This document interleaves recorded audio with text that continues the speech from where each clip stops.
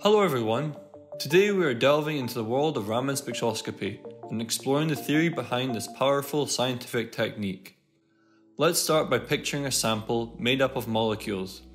Every molecule is in constant motion, vibrating with a unique pattern that depends on the molecule's structure. In 1928, the physicist C.V. Raman made a groundbreaking discovery.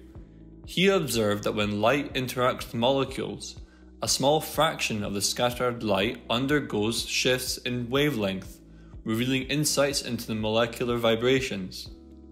These wavelength shifts come in two flavors, Stokes and Anti-Stokes. In Stokes shifts, the energy of the scattered light is slightly lowered, resulting in a longer wavelength. Conversely, Anti-Stokes shifts result in higher energy and shorter wavelengths. These shifts can be visualized in a Jablonski diagram. In Rayleigh scattering, the energy of the scattered light is the same as the incident light.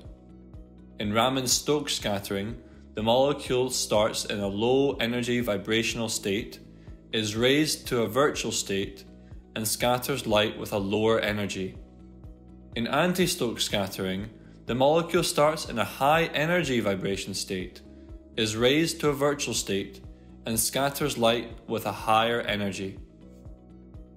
Every molecule has a unique set of vibrations depending on its molecular structure, giving each molecule an identifiably unique Raman spectrum. We can measure the Raman spectrum by exciting the molecules with a monochromatic laser and recording the Raman scattered light. The position of the peaks in the Raman spectrum allows the molecule to be identified. In summary, Raman spectroscopy uncovers hidden molecular vibrations. Its applications span diverse fields, including identifying bacteria species, optimizing semiconductor chips, and improving the effectiveness of pharmaceutical tablets. With this foundational understanding, you're ready to explore the depths of Raman spectroscopy and its pivotal role in science and industry.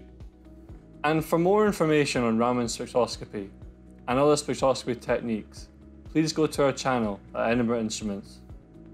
Thank you.